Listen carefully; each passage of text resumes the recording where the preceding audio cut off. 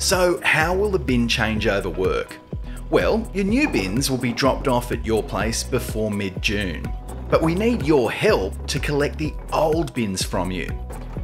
When you receive your new bins, it's important that you don't put them out on your next regular collection day. Put out your old red lid bin, green lid bin and yellow lid bin when they're next due for collection. We'll empty the old bins as normal and leave them at the curb. Now they must stay there, emptied on the curb for permanent removal the next day. They'll then be taken away to be recycled. The following week, you can put out your new red lid bin and your old green lid bin or yellow lid bin, whichever one wasn't taken the week before.